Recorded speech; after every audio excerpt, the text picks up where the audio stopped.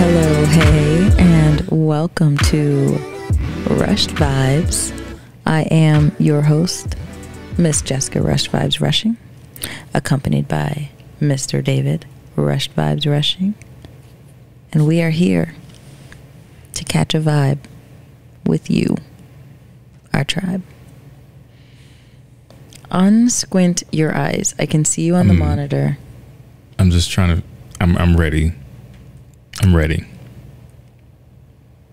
for you to figure out what the flip you want to do at the beginning of these podcasts. You know what? You could take it over. No, I want you to figure it out because you're tinkering. You've been tinkering for like the last 5, as long as we've been back for season 3. I just want to know what it's going to be. I'm going to take an entire season, and then season 4, I'm going to have it. That's what's going to happen. All right. So season 3 is going to be 6 episodes. Okay, way to put the pressure on. Yeah. What's up? One of your kids? One of our kids is up. Actually, just came in and tried to wreck our recording for this week. Mm-hmm. But God, we will not be deterred. Let's see if she's Sent that little back to her bed and I was like, yo, don't come back in here again. Yeah, I think Sonoma is starting to sleep heavy enough that she can sleep through Savi's cry. Yeah. So I think I just need to start being like, just go back to bed. If you're going to cry, you're going to cry. Or And just, then maybe she'll learn to stop waking up. And for those of you who are like, oh, just give them a little melatonin. I was like, now we tried melatonin. Melatonin has the inverse effect. It's like her kryptonite. It actually wakes her up. Melatonin keeps these kids up, which is ridiculous. I'm going to start sliding them some whiskey. I should have got How a about refill. that? Give them some whiskey. A little bit of bourbon. Never hurt nobody. They used to tell them to put it on their gums. And for their gums, yeah. So we'll just tell people that if they question it, it's like their gums are aching. Yeah, so when they do like a toxicology report on your... Toxicology? They gonna die? They might. No. They gonna be lit. If anything. They're lit in their dreams when they pass out. Other than that, there's really not much that's up. Nah? I've been pretty active on social media this week. Most notably Instagram. Just sharing stories. Yeah, you're actually like...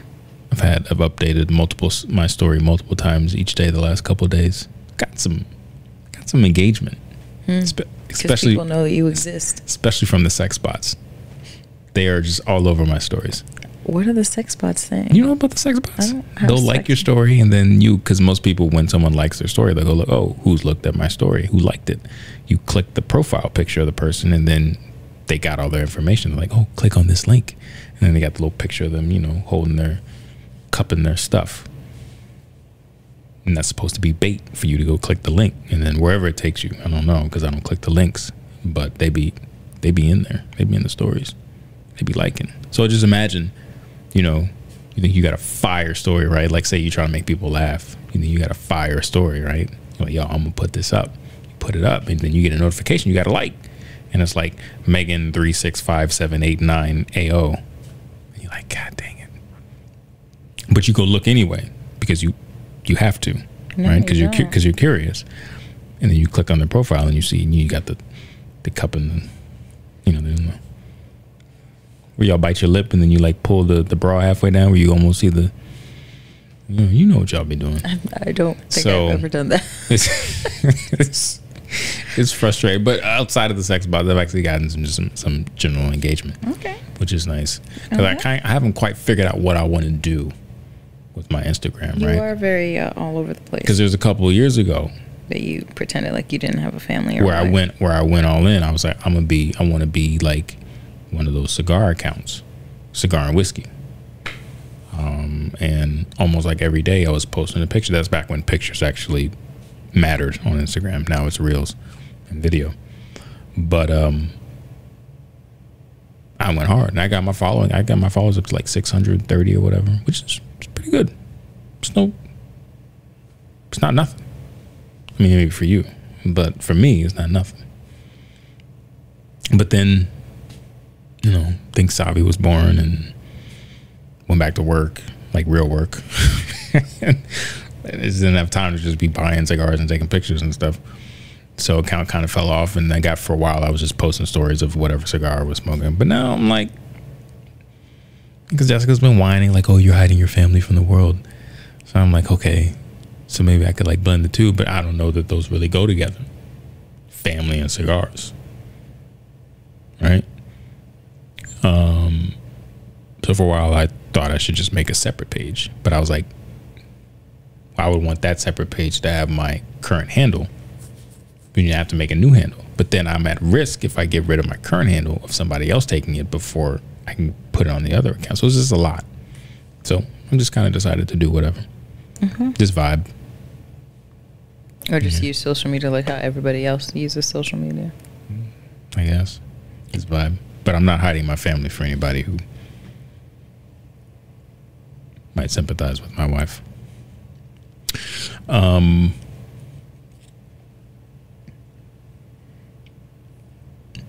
Speaking of social media. You hear about your boy? Which boy? The 4-Pete. Fourth indictment. For none other than Donald J. Trump. He's not my boy. That's your guy. Absolutely not. That's your guy. I can't stand him. That's your guy. He's not my guy. I find it interesting that his first name is your father's first name. His middle name is my father's first name. Or coincidental. I know, but I was just like, dang it. I mean, both are very popular names. It's not like they're unique. Are they? Yeah. I mean, my dad's name is popular, but at the time, yes, Donald was a very popular name. Popular enough that there are two of them in your family. Continue. Two. I'm tired of him. I'm tired. I'm tired of his life of crime. I'm tired of hearing the term former president. Like, I'm just tired of hearing twice impeached. I'm tired. I'm like, and I just don't, at this point, it's like, why? I feel like there's a certain level of criminality that when you reach, like, we don't even have to go by the law anymore. Like, we just need to kick you out. Like, you can't be here anymore. Or we're just, you just can't do stuff. And that's really weird. Like, why is he still running for president? Why are people still supporting him? Like, this, I just don't understand. Like, I'm just in this very confused state. And I'm tired of hearing about him. Like, I don't even care what he's charged with. I don't care. Like, I don't care that people are like, oh, they're just trying to get whatever they can get out of him. I don't care. Yeah. I don't want to hear about him anymore. Like, you're not in the office. You are clearly a criminal. Like, there's no alleged, there's no, like, legal statements. Like, you are a criminal. You participate in criminal acts. And you incriminate yourself. So, just in case people don't really understand what we're talking about, former President Trump was indicted for trying to overturn the election, in a presidential election, but was indicted by the state of Georgia.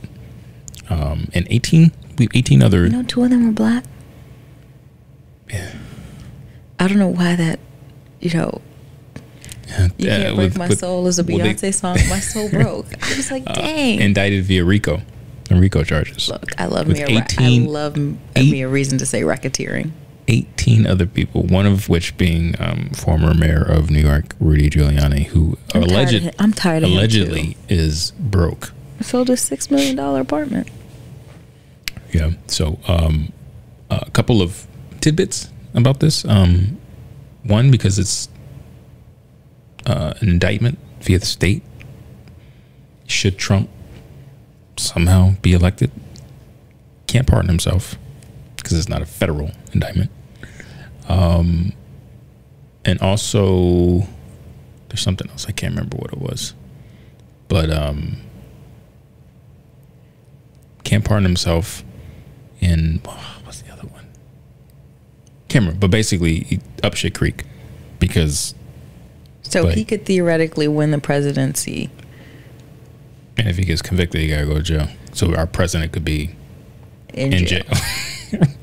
Which is so wild. Like, you could be a felon and you can't vote, but you could be indicted for any crime. And that's why I'm over it. And can run from president. That's why I'm over it. No, I really want like, I'm not one for drama. I want this to get messy. Like, I want him to, like, leave. Like, not go to Georgia. Like, avoid it. Just be like, I'm Donald Trump. I can't be indicted because I'm going to be president again. The prosecutor is looking to start the trial next March. On my father's birthday. March 4th. Because I kept saying it, and I was like, why do y'all keep saying March 4th? Yeah. Which would be right around our nephew's birthday, too. Sure. Which is right around the time that presidential campaigns, like, really start picking up steam. I can't remember when the first, like... This could be good for us. Good for us? I mean, people who just don't want him to be president. Like, let him go. Let him run. Let him take the Republican ticket. And then let him get convicted before elections. And then the Republican Party is going to have to scramble to find a replacement. I'm here for it. This is, let's do it. You know, I don't really like anybody. I don't either. Who's running I mean, I'd rather Biden can we skip a president? Like, can we who's just gonna run the country? Just Congress and Senate, like how it is now. Congress, not Congress and Senate, just Congress. Congress and then Senate. Congress is the Senate is part of Congress. Yeah, but I feel like it's them two. Nah, it's Senate and the House. Oh, maybe I meant Congress. Whatever. Okay, just get two. I just want to make sure you understand how it's. I just don't think we need a president right now. We do. We do. We don't. We can't get it right. We don't need a president. Yeah, there's video surfaced of Biden in 2020 when he was running. I guess he was at some plant somewhere, and one of the union. I guess there was a union. One of the people was just like challenging him on gun control. No. He was like, "You plan to do this?" Biden was like, "You're full of shit." Old Joey B. At least he's real about it. He's like, "Come on, man. You kidding me?" But not all roses and rainbows with Biden lately. It's not, because we've got the crisis in Maui. But that's not his fault. Just so happened to occur during one of his vacations. Was asked to comment on the situation, and he actually said no comment. Okay. I don't have any issue with that. I mean, ultimately, I guess is okay. He could have at least been like, but you're the thoughts and prayers. The optics are horrible, right? Because the president is like, it's like pastors with money, right? It's never like, people are always going to criticize you, right? Mm-hmm. So if you're the president, you're vacationing, people are always going to say, "Oh, you could be doing something about this," right? Because there's always going to be something popping off. He's not a god. He's just a guy. It doesn't matter. You're the president. Certain titles come with certain scrutiny, and the Trump presidency. Would have been at Mar-a-Lago talking about. Liberals criticize Trump all the time for everything. So it's exactly the same. I don't think there was anything. I think he could have just said, I'm just saying prayers. The optics were bad. You're vacationing. Was Hawaii. he vacationing like 2 weeks ago? I don't know. Brother was still on the beach last I saw. He was in Hawaii? He was in Hawaii. Like over the last few days. No, not in Hawaii, but he was I can't remember where he was vacationing. But he was just like, no comment. And then talking about they're gonna send people $700. Again. It's $700 more than they had. True. Now again, this is before all the other like agencies and people go in, and then FEMA and all they get in, and they start pumping aid and resources in. Because Oprah got a house on that island. But again, one time $700 versus all these other billions that they've sent to Ukraine, and I get it. It's not just going over in cash. It's going over in the form of weapons and trucks and tanks and all these things. I'm just saying the optics are not great. And I get it. I get it both ways. I think I don't care. I mean, not that I don't. So you don't care about you don't care about the wildfire. I care about the wildfire. You don't care about the sky being on fire. The wildflowers. I care about the wildfires in Maui. I don't care about how people want him to handle this. He's no matter what he does, he's not going to satisfy anybody. Well, Anybody else in the role would not satisfy everybody. I know that people are, like, I saw an article about how Oprah owns a house in Maui on stolen land, and I was like, people own houses on stolen land here. Like, people have houses that were built by stolen people. So, like, I don't. My thing is, I think he's going next week. I personally don't think he even needs. Like, I think next week is a good time for him to go, because this is the president. When you think about, if he comes to a location that's having a natural disaster, and you think about security and resources, like, he is more of a deterrent from attention than he is if he's there. So I personally think it's good that he's not going, that he's not there right now, because right now we need to focus on these people who I think there's still 1,000 people who are missing, or maybe it's 1,000 people who have died. There are people who need to be reunited with their pets. There are people who need to figure out how are we starting over from scratch. And I don't think that the president being on the island of Maui at this very moment is going to help any of that. Honestly, the cost to fly him from DC all the way to Maui, I think that it would be best used for them to take those funds and implement, put it back into the economy there. So I maintain the optics. Not taking anything away from what you just said, because I could get there with you. The optics aren't great. They're just not. And it's just what it is. I think I just don't care. You don't care about the optics? I don't care about the optics. F them optics. F them optics? Yes, because there's no... All optics don't matter, There's no angle of opticity that's going to be appealing to everybody.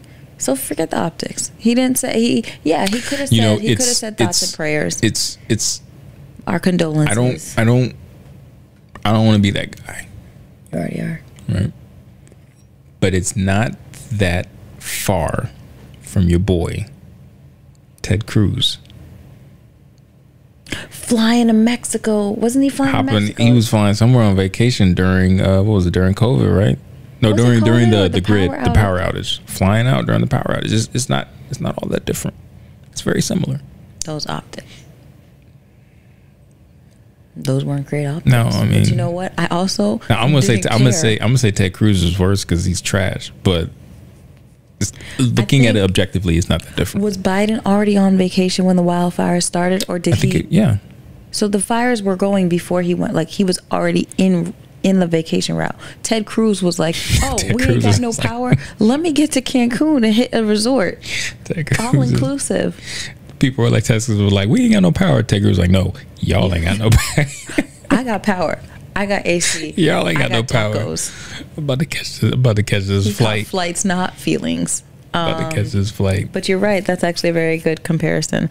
But yeah, I just don't care about optics right now. I get it, but maybe I'm just tired. It was such an avoidable. Yeah, he could have. It was such an avoidable bad look. He could have responded better. That I will say. Like, I think people can get over the fact that he's not there, because again, I don't know that this idea. I mean, he's not going to do nothing. Exactly. But it's walk optics. Around and like smile at people. I mean, what had happened in Florida when the people want to feel like people want to feel like they matter, and the president being there means they matter. No. Yeah, it does. It's believe optics. It or not, it's optics, but it also there are certain people. Didn't the president show up to Puerto Rico and throw and those people felt? No, they did not. It was probably cheap paper towels. Joe, Trump's form was tight. I'm not even gonna lie. I'm not gonna hate. His form was tight. He had the guide hand. I will only give him credit. The guide hand was solid. There's only one thing on this podcast I've given Trump credit for, and it was the fact that he said, "If you keep testing people, stop the count." Stop the count. And I was Stop the like, count.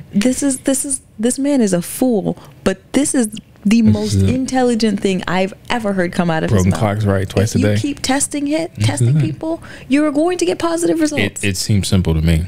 It's not rocket It science. was brilliant. Stop That's testing. it. Just, you want people to stop freaking out about the COVID numbers? Stop testing. And stop producing numbers. Nobody will know. I stood with him on that. I get That's it. the only thing I've Stop the count. ever been in unison with Trump on. Trump on Twitter was something special, to put it. Where is he now? On one of Truth his Social. That's his social media account. I was supposed to moderate that. I'm glad you didn't.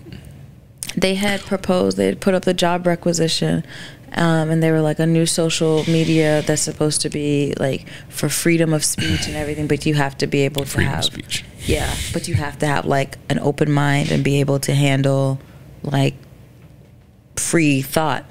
So there was like such a process, because I used to be a community manager, a virtual community manager, and I ended up looking it up.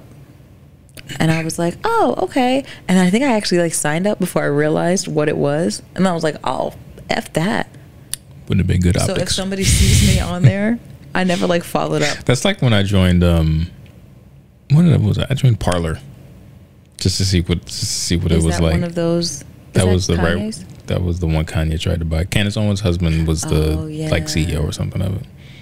I mean, everybody's got bad optics. I just wanted to see what it was Everybody's like. done something that has. And then I was like, bad damn, I optics. didn't even make like a fake You use your account. real I just name. used my email, just like David A. Rushing, my whole government on the username. Yeah, optics weren't great, but you know, it is what it is. Mm-hmm. But indicted 4 times. I don't really even know what indicted Once means. part of a racketeering I keep RICO meaning case. to look up the word indictment. Like I just hear it so much that I think I know what it means. You know what's crazy is for Rudy Giuliani to be included in this. I think he was he like kind of pioneered the RICO charge.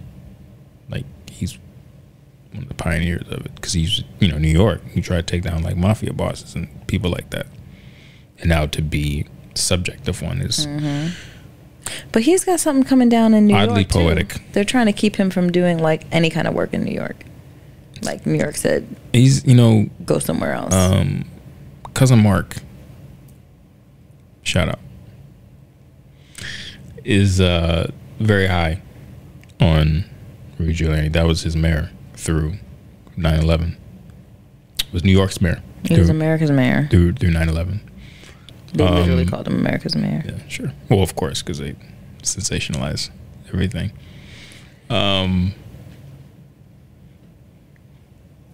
So I can't imagine what it's like for people who were there, you know, during that time when he was heralded as America's mayor. To be disappointed by him. To see what's come of him now. It's interesting. So I was watching David Muir. But because you're indicted doesn't necessarily mean you're guilty either. So I still need to look up what indicted means. that means a grand Wasn't jury Ghost has. indicted? Excuse me? Was Ghost indicted? Or was Angie indicted? I feel like Did you really just pivot to a fictional TV show? I feel like what that word. I'm trying to get context in terms of what exactly indictment is.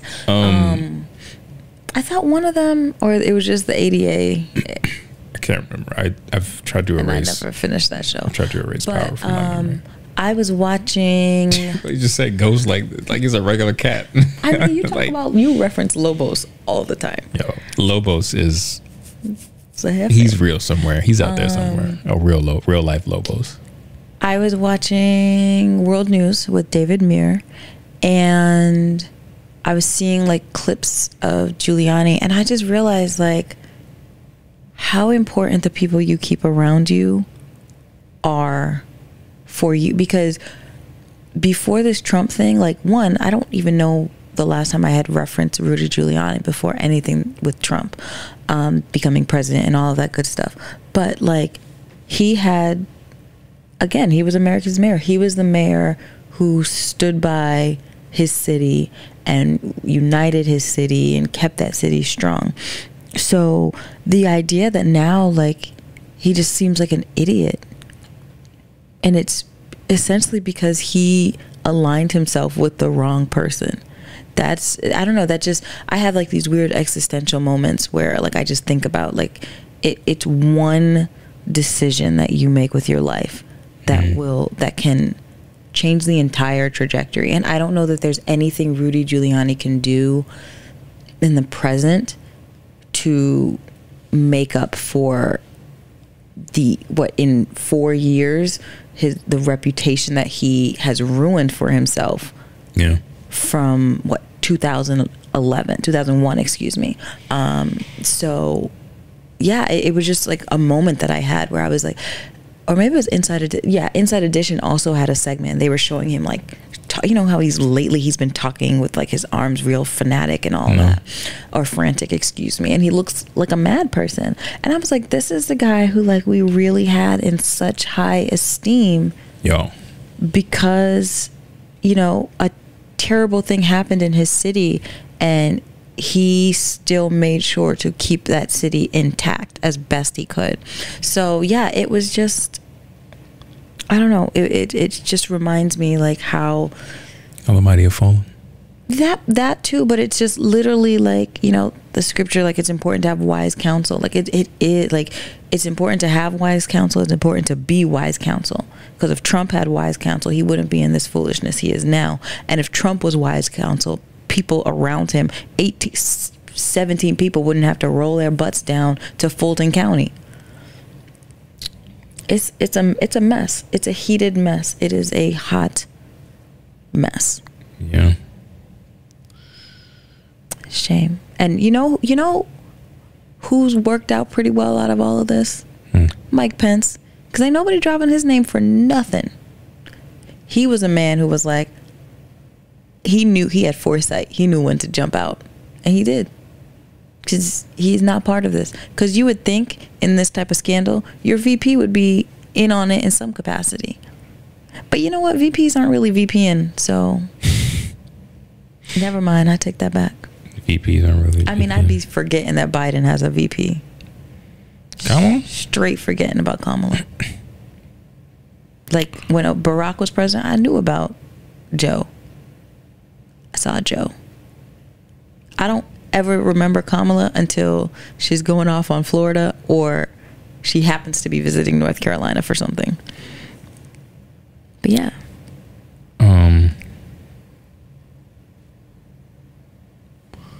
Yeah. That's it was very interesting. Was it? How the mighty have fallen. Yeah. Florida. Wow. Just interesting. Just a wild place. It is. Not wild, but just wild. A lot of things that they're doing. They're trying very hard to erase the American history. I mean, ultimately, that's what it is. Just trying to erase American history. And when you think about progress for Black people in this country throughout different times in history, what it's always been met with, right? Whether it be like Reconstruction, Jim Crow, right?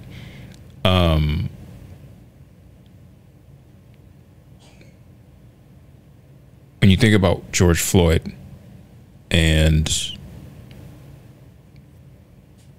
how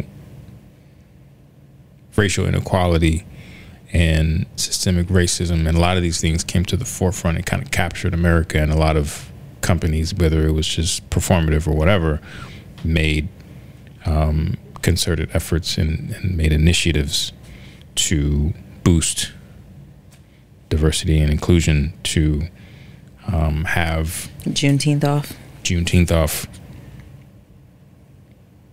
There was a lot of short-term progress. There was a decent amount of short-term progress you could say was made for Black people, and just the awareness of the plight of Black people, whether it be modern day or tradition or historically throughout this country. And now this kind of seems like we're in this period of like the resistance of all that. We've kind of been here for a little bit, right? Like when you look at just from a corporate sense, a lot of the layoffs that have been happening, because everybody's been trying to push us into a recession for like the last year and a half, right? Everybody's been saying, oh, there's a recession coming, but the economy says differently. But a lot of these companies, because they thought a recession was coming or maybe wanted a recession to come, started laying people off. What departments did they go to first? Diversity and inclusion. All of them. And then marketing. Had somebody tell me, had a coworker tell me, like, what value does ERG groups? What value do they provide? ERG. Employee resource groups. Oh, what are those? They're like black people in for your company, Hispanic people, company, gay, lesbian, women in wine, women in sports. Yeah, okay.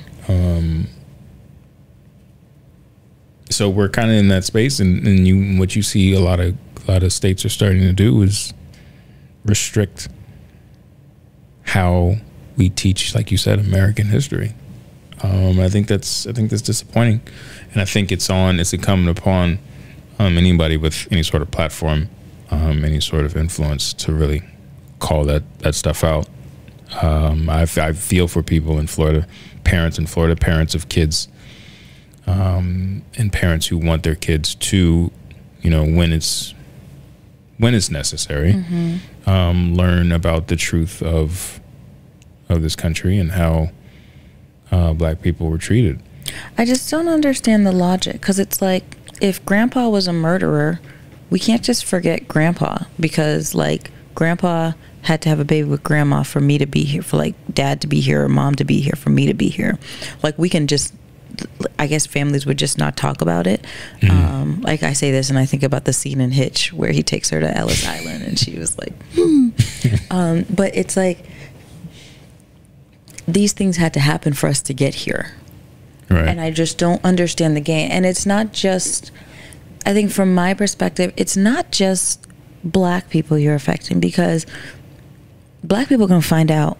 Like, in 2023, we are fortunately in an age where we have YouTube, and unless they're going to North Korea or China and regulate what URLs people go to, you can find out. And God willing, you have parents, aunts, uncles who can, give you this information, or you have an interest to find it. But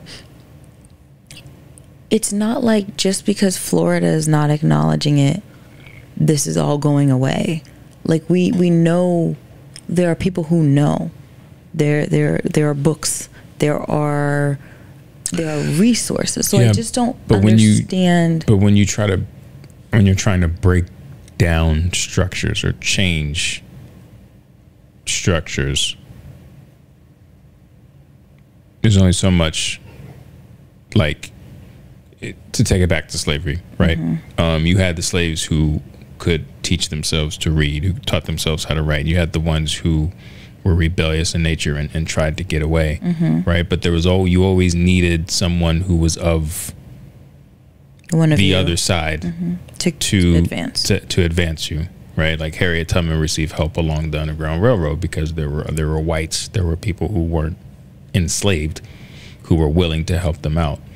And if those people can't sympathize or empathize with your plight, they're less likely to be able to help you change those structures. So if you have a generation of kids who grew up thinking like, I mean, yeah, slavery was bad, but you got blacksmith skills, and you had to corral horses, and you learned how to garden and stuff. Like, I think slavery was just like an internship,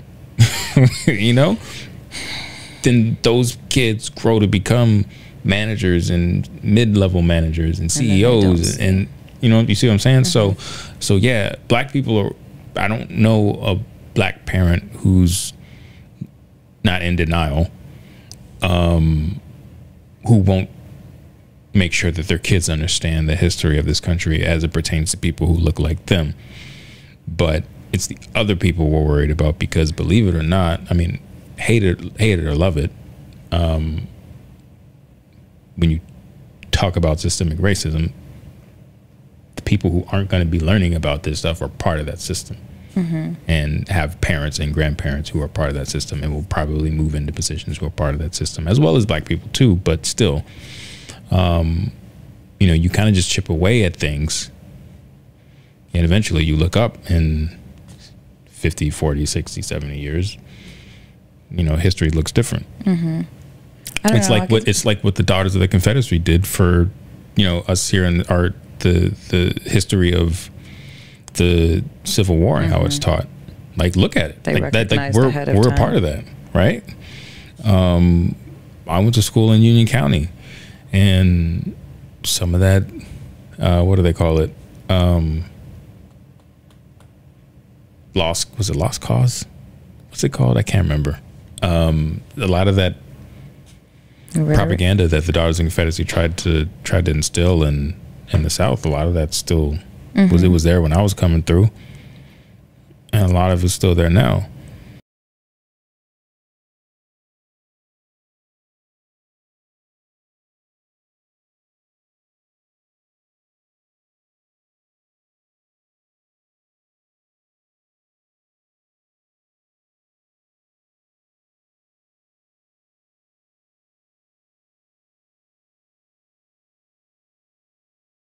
Yeah, I think a lot of it is just not wanting to accept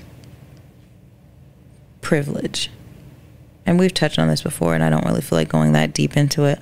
But there are plenty of people who are like, I recognize that my ancestor may have owned slaves, but that's not me, and I recognize that I'm advanced because of the position black people were put in.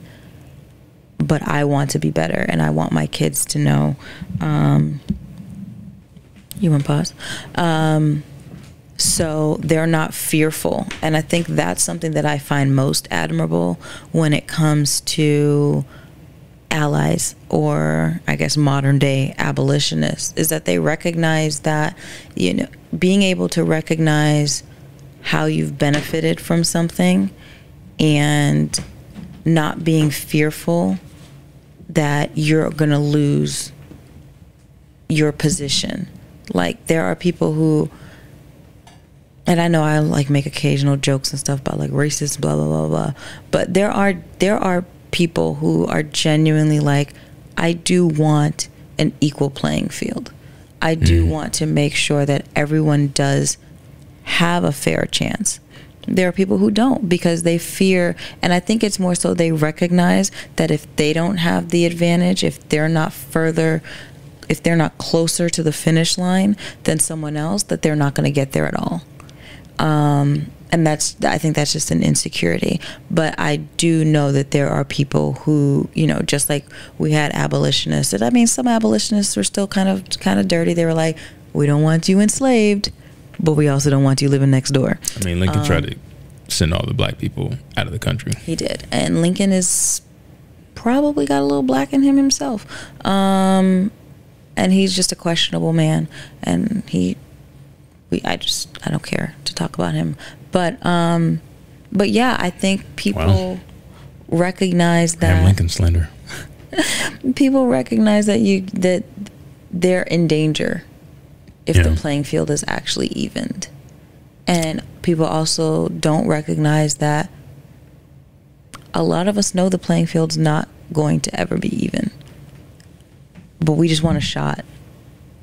And we know if we get that shot, we'll be successful. We'll get there.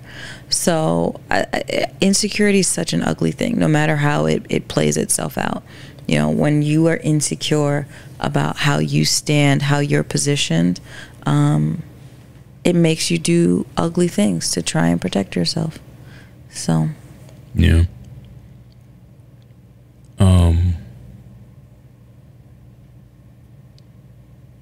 Yeah.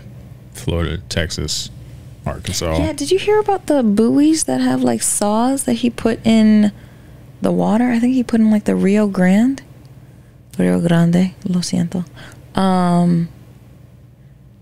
I always hear people saying it incorrectly. I wanted to be respectful, but I hope that's not culturally appropriating. Yeah, they're like buoys, and like 2 bodies have already like surfaced. So like if you try to like go around them or climb them, it'll like cut you and kill you. And the person who I saw shared it, and they were like, yeah, and these are your pro-life, Bible-wielding people. So it's just interesting how we're able, and I feel like modern day immigration and how some people view it is the ability to justify evil acts towards people in terms of protecting is the same justification people used to enslave people, kidnap them from their homeland, and force them to work for no income whatsoever. So this is a portion of history repeating itself. And just the dangers of being able to find a way to defend what you're doing.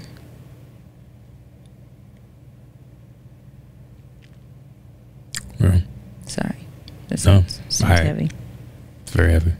I'm talking about people getting sliced up. It's deep. For a better life.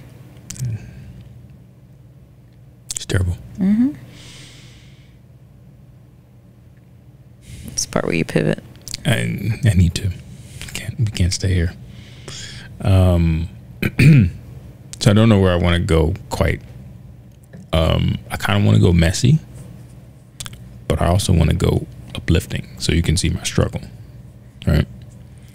I think I'm gonna go with uplifting though. Okay. Because I don't think it'll keep us very long. You shared a story.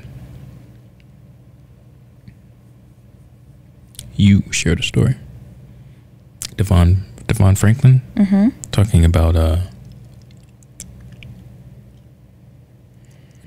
tell me what the story's about. This is really interesting. In verse 22, this is the creation of the woman, Eve. But you don't hear Eve coming into the earth saying, "Where's my man?" Huh? Am I reading it right? It says the man said. Eve came into the earth. Watch this. Adam was the one who was broken. Eve came into the earth whole. She had both ribs. Society wants women to believe you're broken if you're not with somebody. But God says the woman came into the earth complete, not seeking or needing anyone or anything. I don't know who I'm talking to today, but you got to stand in your power. You are one of one. There's nothing wrong with you if you're not with somebody. You as a woman are complete. You're whole. And I gotta say it because I'm tired of us supporting a culture that tries to make women think there's something wrong with them if they're not married. It's just not true.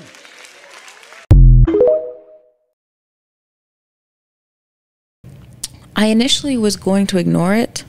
I don't know what compelled me to, because I don't watch stories with volume. Because I know I'm always sending you stuff and you just don't respond because you didn't watch it. I didn't watch it with the sound. Because it's just so much work to like hit the volume rocker. How loud? No, because mine. I have to turn on the volume, the sound. Like I have to flip this on, and then I have to turn on the volume rocker. I have to close the Instagram app, and then go back to get audio to play. It's really weird. But he shared a sermon. Well, I was gonna skip it because I was like, ain't that Megan Fox's ex-husband? Megan Good. Dang. Stop doing this. I didn't even, dang. Megan Good's ex-husband, whose brother was on Empire. I'm sorry. So they are related? Yeah. They look too much alike to not be. I literally said his brother. Okay. And he married the woman. I thought that they were the same person for a long time. No, it's his brother. He married. Like, he a pastor? Huh? Yeah. I was like, I was like, when I thought they were the same, I was like, he's a pastor? Oh, a raunchy role for him to be taking. And then he married his co-star from Empire. And then she and Megan Good were in Harlem together. So I just thought that was really cute. She's from the Cayman Islands. She's real sweet. But yeah, so I was gonna ignore it, but then I was like, I'll watch it and see what it's about. I just felt compelled to watch it, and it was essentially saying that women came to the earth whole because God created them whole. And there's this concept that's been instilled in us to make us think that we're broken, that we need a man to complete us. But God actually created us completed. So we need to essentially stop walking in this mindset that we are lacking, we are less than. And I just appreciated it. And I was like, oop, that's literally what I put. Oop. For like whoever needs this word, catch it. Because I think there's, I was just talking about insecurity, but I think there's a lot of insecurity in women. There's a lot on our shoulders. And I've said this before, and I've been around people who are like, and boys are a treasure too. And I'm like, yeah, that's great for them. But like, the Bible like literally says, he who finds a wife finds a good thing and receives favor from the Lord. And that's one of my favorite scriptures. One, because I memorized it, and two, because it literally like there are so many affirming scriptures for women. But like, if you really want to hone in on one in terms of why, and this is me getting real biblical on you, so like if you're like super new age, like you can just fast forward. But if you really process that, like there's no scripture that I can think of off the top of my head, but I ain't got the Bible memorized, so please don't come for me if I'm wrong. But I don't recall a scripture where it's like, she who finds a man or she who gets a husband gets peace, because she doesn't. Well, I mean, Genesis does say that God made Eve to be accompany, his helpmeet, because God was like, I knew I created this incomplete creature who's going to need help. So a contrarian, not that that's me, but would argue that since God made man first, Adam first, and made Eve, you don't put out the first draft of work. Oh, that's good. Like if you type up an email and then you read it to make sure it's good. You don't just send it because you know. No, the rough draft would have been everything that happened before the flood. That's the real rough draft. So that's rough draft adjacent. One would argue could argue if you're to interpret, right? If you're an interpreter, right? If you're somebody who does this, not me, but then put your shoulders down. Sorry, they were kind of creeping up a little bit. That God made Adam first, created Eve to be a helpmeet for him. Therefore, the purpose of a woman is to be a helpmeet for her husband. I'm not saying that's what I believe, what I subscribe to, but I'm just saying one could interpret things that way. I don't. That's why I said could. Yeah, you shouldn't. Why not? So because it's wrong. How is it wrong? Because I don't even really remember what you said, because I remember you weren't listening. I set the dishwasher to a 3-hour delay, and I guess we've talked so long that it's kicked on. But anyway, circling back to the original point, forget your little cruncher. No, I think that should be addressed. I mean, God created Adam and gave him work, and then was like, oh, you need a little help, so I'm gonna make you a perfect. So he didn't make him a son or another man, or he didn't make him some other creature that could help him about. He made a woman specifically of him to help him. So again, I'm just saying, you take the rough draft as your template, and then you figure out what you need to improve, and that's what you submit, and you get your A. But that doesn't address the fact that God still, according to the way that Moses wrote Genesis. I mean, do we know, was Moses stationary? Was he writing Genesis while At what point in the mountain was he? Like, I mean, I'm just saying. Was he dehydrated? Was that one of the tablets that got thrown? Like, I mean, there's a cracked tablet. There's I'm just so saying. much like I'm just saying could be lost. But essentially, but no, I think you and I are on the same side on this. I'm just throwing it out there because because the Bible can be interpreted in so many different ways depending upon scripture to support the reader and the preacher. Do. So, but I think that could be, but that scripture could be could be sort of like a leading factor. I think that scripture is more so confirming that women have an assignment when they are paired or the right man with the right vision, with the right purpose finds them. Well, I'll be honest with you. As I read it when I was growing up, it kind of made me think that she was made to, as it was stated, to be a helpmeet for Adam. Like that was the purpose. So I can only imagine if in some Bible study somewhere, it might have been taught that, ultimately you need to be married because that's the purpose of woman, as according to God and what he did in Genesis. I think that's the purpose of that woman. And some women can choose to. But we're talking about ancestors. I always interpreted Eve as the partner. Adam had an assignment that he could not complete by himself. God recognized that. God gave him a partner. That partner was Eve. Was she perfect? No. But she was a partner nonetheless. But I share. It's so fascinating that because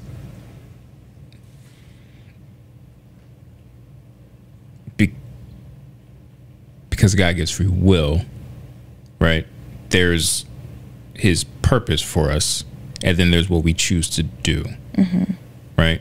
So if you read Genesis, God tells you how he made Eve and why he made her, and then Eve does what Eve's going to do. So when you say, I think she was, I can't remember how you phrased it, but she wasn't perfect. No, definitely not. But neither was Adam. Absolutely. Rough draft. Absolutely. But we can talk about what she did or what people who are spoken of in the Bible did. But if we're to believe God as the creator who also gave us free will, we have to also look at his purpose for us. So his intention, his purpose for Eve, one could posit based on the scripture, was to be a helpmeet for Adam. No, what I'm saying is people can take that and say, as opposed to kind of what, not saying that women are incomplete if they don't have a husband, but that one could take from that the purpose of a woman is to be a wife. See, I take it as she was designed with purpose, with intention. God knew why he put her here. So it shows that a woman is created with her intention intact, whereas a man has to find his intention, has to find his purpose. Because like Adam had, he had to name everything. He had to. Yeah, I mean, just very, very insignificant tasks, right? Yeah, I mean, because we renamed everything anyway. And then only 2 of everything he named survived after 1,000 years. Do we need to go stop that, or is it gonna feed in? Let's just roll with it. Okay. Do we need to give her something? Let's just roll with it. Okay. So I don't know, and I have to re-listen to what he said, but I've always been, because I feel like my life's not necessarily a reflection of what I thought. Yeah. I'm very passionate about women being secure in themselves before they start seeking a man, before they, build relationship, before they convince themselves that they want to be a wife. Yeah. And I love, the reason why I shared it is because I really want women to reframe their mindset of, I'm not doing something right because I'm not married, because I don't have a husband. There's something wrong with me. I think the gist of what he was saying is you're not incomplete because you're not married. You are you are complete. By yourself. You are complete. Yeah. And so, and to hear it from a man was also a reason why I shared it, because Wish I had said it first. But you didn't. Women, we're always like rooting for each other, encouraging each other. And this is a man who's recently divorced. So he could be like on a bitter train. So I applauded that too, because I was like, because the thing about people who have pulpits is you can manipulate the pulpit. You manipulate the word of God. You can manipulate the pulpit, and you can really, like, there's a lot of responsibility to anybody who is, there's a lot of ownership to anyone who is responsible for people's faith. And if you manipulate the word to fit your own personal bias, it's a very gray area. It's a very difficult area. So I really appreciated that a man recognized that and spoke out on it in a place where people could access it. So that's why I shared it. I get tired of women settling. Tired. I do. I get tired of women settling. I get tired of women dealing with like foolishness from men. Foolishness. Yeah, because there's a lot of I have a lot of single friends, and I see conversations, I see interactions. Kind of foolishness you're talking about? I watch TV shows, and there's a lot. I'm just gonna ignore you. There's a lot of foolishness. TV shows. I mean, really, we can't lump that. They can't be a factor. Those things are based off of someone's reality, someone's perception, or of their reality. Imagination, or their bias is rooted in reality in some capacity. So I was like, you know what, he's really rooting for women, and I appreciated that. And he's really like, because we need confident women, because confident women won't take foolishness. A woman who recognizes that I am complete, I don't need a man to complete me, I don't need to have children to be complete, I was put on this earth complete, is a very powerful woman. And she's not going to take foolishness. She's not going to take, dude talking to me and talking to 3 other women at the same time. She's not going to take someone, putting toxicity in her life. She's not going to take stress. She's not going to take any of that, because she recognizes that she is a complete product. There is no updates. There are no upgrades. She comes out of the packaging how she was supposed to be. And I really wanted people to watch that and be like, yeah, this is who I want to be. So that's why I shared it. That's absolutely why I shared it, because the way dating is these days, and the way relationships are, and it's not appealing. Even marriages are not appealing from some people. We know some married couples that I'm like, you don't make marriage cute. Like, if I was looking at you, I would not want to be married. Yeah, there was one couple we used to rock with, and I would be like, why are you married? Why did y'all do this? And it's not even just like arguing. It's like, what do y'all do? It's like a genuine disdain for each other. And it's like, you don't have to. Like, who are you trying to prove it to? Yeah, like, because a bad marriage that's together doesn't. Just cut your losses. And I think that's something that married people also don't recognize. Like, yes, your marriage is for you and your family. I personally think marriage is an example that you're literally a walking billboard of what God intended marriage to be. If you're a Christian. If you're a Christian, if you're a believer. If you're not, continue to fast forward. Because I don't really feel like making the effort of like making things politically correct, or trying to make everyone feel welcome right now. You're welcome, but if you don't want to hear this, like, just fast forward, or go to last week's episode. Well, the chapter is loaded for you.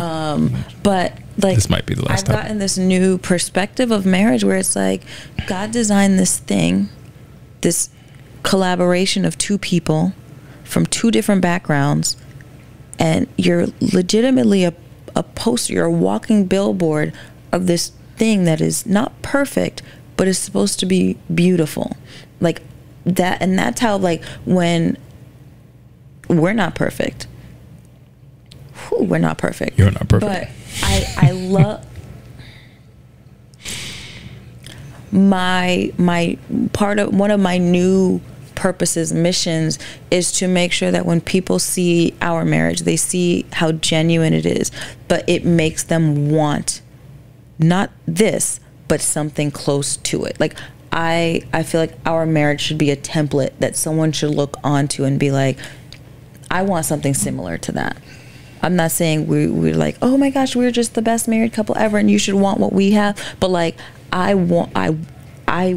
feel that it is part of our task for singles, for other freshly married couples, for long married couples who are toxic for each other, should look and be like, what is it about them and their marriage that we can see this happiness, and the same thing should apply to parenthood. Like, you should be the type of parent that some other parent is watching you and learning, or someone who is not in parenthood is watching you and seeing something in the way you do your job, your role as a parent, that makes them desire that. Recognizing the hardship, the work, the difficulty in moments, but also seeing that, like, at the core there's something happy. So that's just my opinion.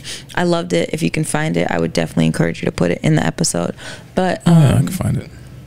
Okay, I'll find it. But yeah, it was just it even encouraged me. Like, it's just it was an encouraging thing, and it's encouraging to come from a man, because our society, like, women aren't always encouraged by men to recognize that, we're good, and we are good. Yeah, y'all are decent. You're more than decent. What's up? Thanks. Co-sign everything. Appreciate you. Absolutely. Speaking of relationships. Oh God. I want to touch the blindside stuff, but we might not have time. We also have to touch the yard. The yard? Picnic. The picnic. The what? The picnic. Oh. Yeah.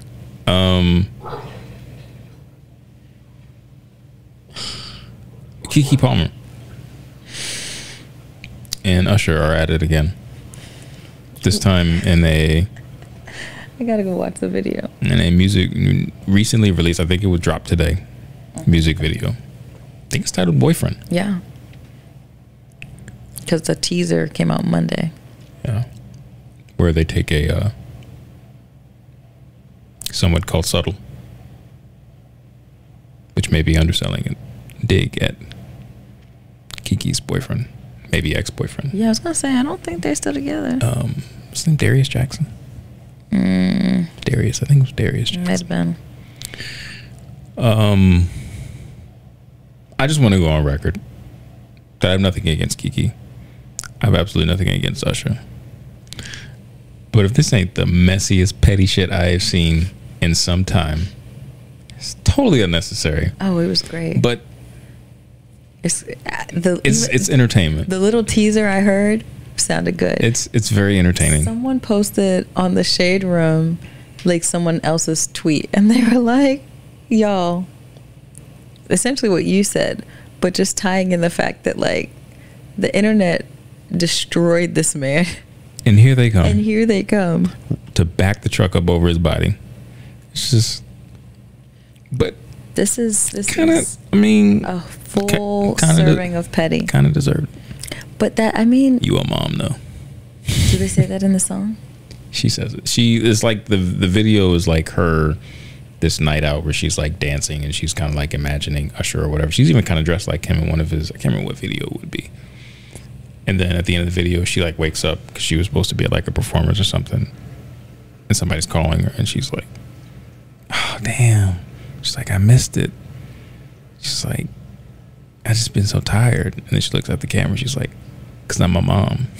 And then she starts laughing like only Keke can do. I can hear the laugh. It's just so unnecessarily petty. You know what? And I'm just like, but you know what? It worked because I watched it. You did. I didn't watch it. I didn't have the chance. I'm just like, Usher. Damn that Usher. Usher. He let him have his moment. his moment. It's Usher. He's had his whole career has been his moment. Yes. But we need to like erase like he did some shady stuff, so we need to erase that stuff. And this is doing it. I stand with it. I just wanted to call out that it's just messy and petty. But I enjoyed it. And this isn't even my cup of tea, and I'm just kind of. It looked like a very. It was definitely an Usher video. I only saw the teaser, but the teaser gave. There's another song of his that the teaser gave, but like it's 118. Like Love in This Club, like Usher videos just have this spirit about them. I stood with it. I feel bad for this man. I feel embarrassed for this man, and I know this is gonna eat him up. And her next album, if she makes an album, is probably gonna be fire. Yeah, probably. Petty fire. So. Petty fires everywhere. I watched the last episode of that the other night. Yo, I thought about rewatching it. I was like, I think it's been long enough. It's a really good series. I don't watch shows over again. You don't do anything over again. No. What? It was a very good series. I don't even understand what that was supposed to imply. I just kept waiting for you to respond, thinking it was innuendo. Yeah, it was a very good series. But moving on. We going to the yard? You want to talk about the yard? I don't think we're going to get to the blind side. So if y'all were expecting to hear us talk about the blind side, I'm sorry. So, there was a Greek picnic. In D.C. In D.C. Washington, D.C. Chocolate City. A city that probably has the most Greeks per capita. I don't know. I'm making up the statistic. You are. But I feel like with Howard. Because Atlanta exists. Yeah, but between Howard and you got Ball State and just like there's like a constant. I just feel like there's a lot. There's a lot. Atlanta of exists. I feel like a city that has a Greek picnic, like a real Greek picnic. But you know what? There weren't a lot of people strolling, so maybe not. Anyway, or maybe a lot of them just didn't show up to the picnic. It was hot. So, yeah, I think you sent me the first story. Or you said something like, did you see this? And I was like, what are you talking about? And you were like, watch this. So you're like, who's out of place? And I was like, honestly, all of them were a little offbeat. All right, don't have the AKAs coming for you, okay? I'm not going to disrespect anybody. But all of them were, and the thing about Greeks, because I've been around a lot of them, two of my girls are Greek. They will call out when someone just ain't there. So they were strolling, and there was one who was just, she did stand out. But again, there were others who were like, I don't know if they were just trying to catch the beat or what. So at one point, I recognized that, yeah, this is a serious situation. Because I'm not going to say it because I'm not going to get in trouble. So then two of them were strolling, and old girl hopped in too. Tried to hop in. And didn't know what she was doing. Did not. And was swiftly removed. And one thing I learned in undergrad is you don't do anything affiliated to a Greek organization if you are not a member of said Greek organization. Like, that was like the #1 unspoken NPHC rule. It's pretty universally understood. Like, you just don't among do black you don't college do students. Now, and adults. What people did behind closed doors, and in the confidence of their peers, that's on them. But in public spaces, you didn't do it. Yeah. You had to respect it. It was just understood. What bothered me the most, there's actually a lot of this bothers me, because if you're going to go and perpetrate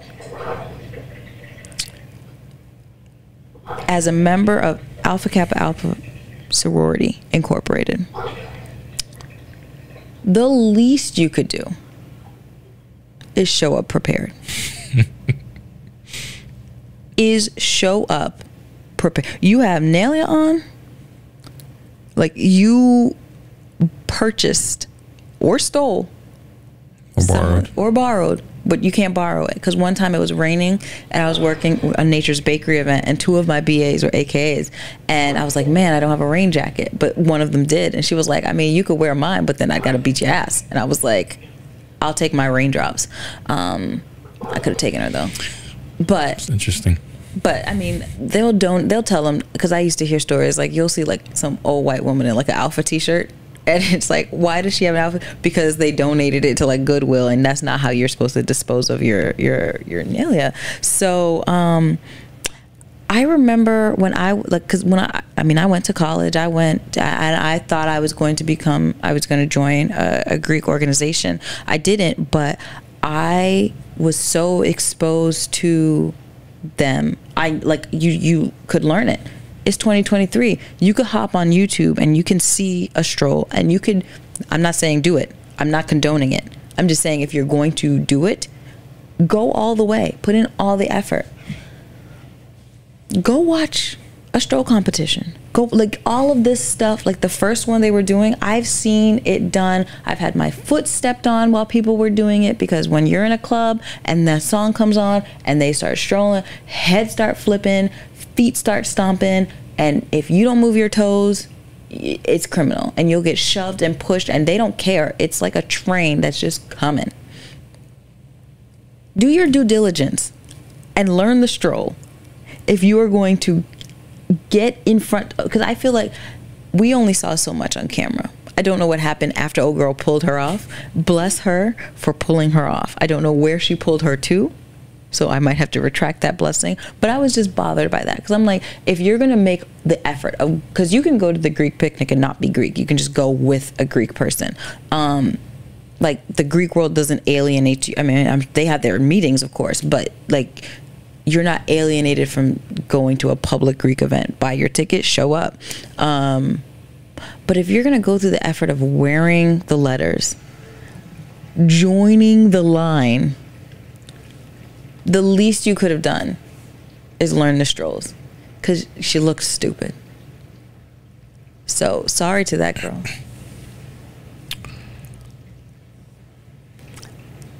Yeah. So I think this comes down to exclusivity. Greeks are exclusive groups. Mm-hmm. They're popular. Mm-hmm. And they have a brother and sisterhood that's unlike many other non-related things, mm-hmm. like family-oriented things. And they're cool. Mm-hmm. They're dope. They're fly. They got the strolls. They got the fits. Mm-hmm. You know, it's just the cultural impact, right? They're ingrained in the culture. And I think people see that, and they want to be a part of it. And like you said, it is so easy to go on YouTube and memorize strolls, or so you thought you did. And you think you can just go buy some merch and blend in. But it also is a bit of a microcosm for, I think, whether it's generations or just society as a whole, is that people don't necessarily want to put in the work that's required to be a part of that exclusive group. Mm-hmm. Because everybody who is legitimately able to wear those letters and to stroll in those lines put in some work. Some work different than others, but at the end of the day, it was work. And I understand why people are so territorial over, you know, people being imposters and people wearing jackets. Because I blood, sweat, and tears into this. Some cases likely legitimate, like literally. Mm-hmm. So, nah, you're not about to just come up in here and humiliate us thinking that you know, nah, it's not that sweet. So I get it. I get the allure mm-hmm. of fraternities and sororities. I get the want to be a part of that exclusive part of the culture.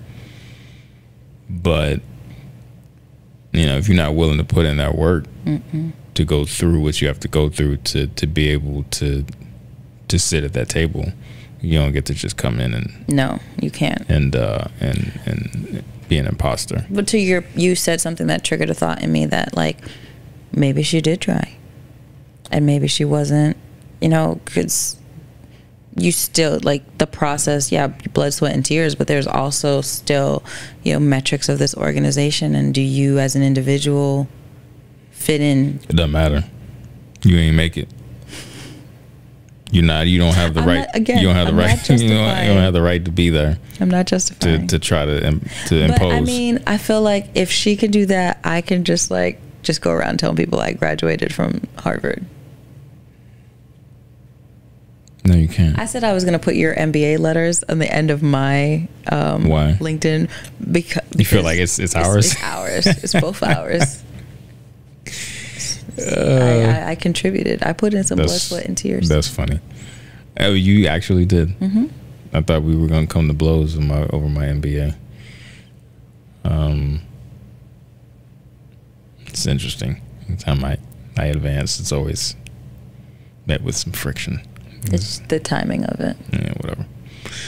But yeah, so I'm glad they got her up out of there. Hopefully they ain't beat her up. I need to follow up. I need to go check the shade room and see what happens. I know somebody got. I hope she's not in the trunk somewhere. There's a high possibility that she's recovering in an ICU. Poor baby. Yeah. But I mean, it also, you got to end everything with like the mental health trope. But it could be, someone is. No, you don't. Oh, okay. You absolutely do not. You don't got to force. No. I mean, she could just be lonely and desiring sisterhood and just that familiar. Or she could just be somebody who thought she was slick. No, if you thought you were slick, you would have gotten on YouTube and learned the steps. Maybe she thought she did, and then she got in the heat of the moment and was like, oh, shit. Because I was like, I haven't seen a stroll I said shit a lot this episode. You have. I was like, I haven't seen a stroll in many a years, but I watched them enough in school that we talked about this with Carly Russell. Don't just be saying mental health just for the sake of it. Carly did have a mental health issue. There's clearly something happening in Alabama. Yeah, people ain't educated. We check them reading levels. But I don't condone perpetrating as a member of a Greek organization that you are not actually. I mean, they're even strict. Like, if you ain't paid your dues, like, you can't really even rep. I'm out here. I get it. You're not gonna tell me nothing. No, you're not gonna tell me any rules, obligations, stipulations of a Greek organization where I'm gonna be like, you know what? That's not.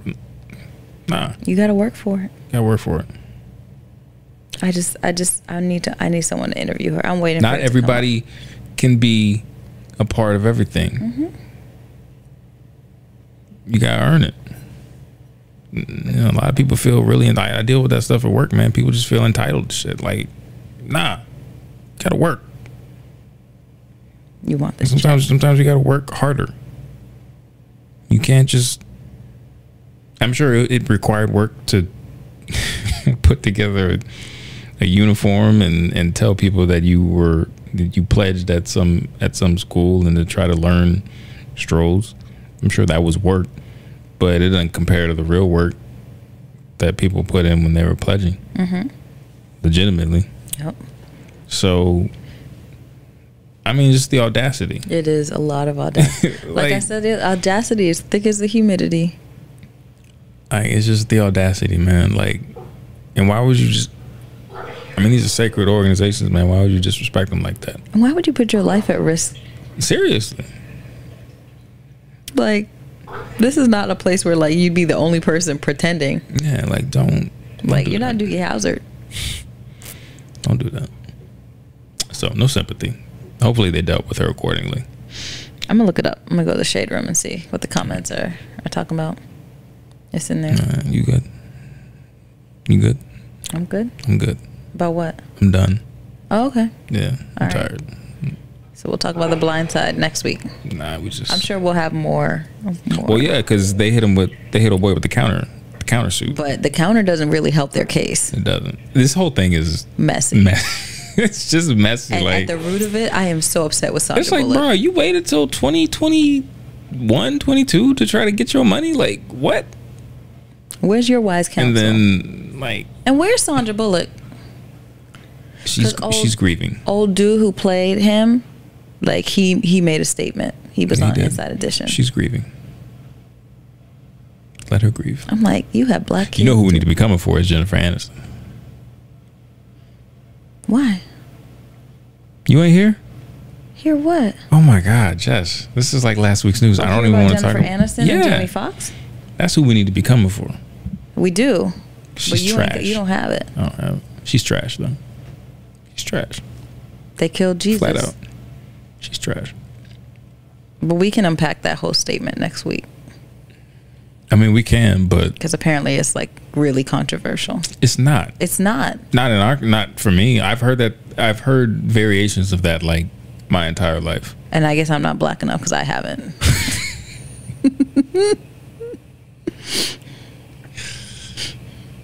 Because I was like, why are we all upset about they killed Jesus? They did kill Jesus.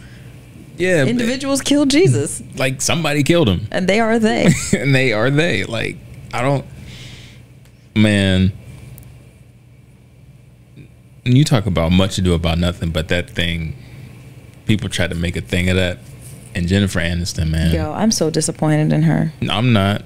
She's trash. I'm very disappointed in her. Forget Jennifer Aniston. I'm not watching. What's it called? What's that show on Apple TV?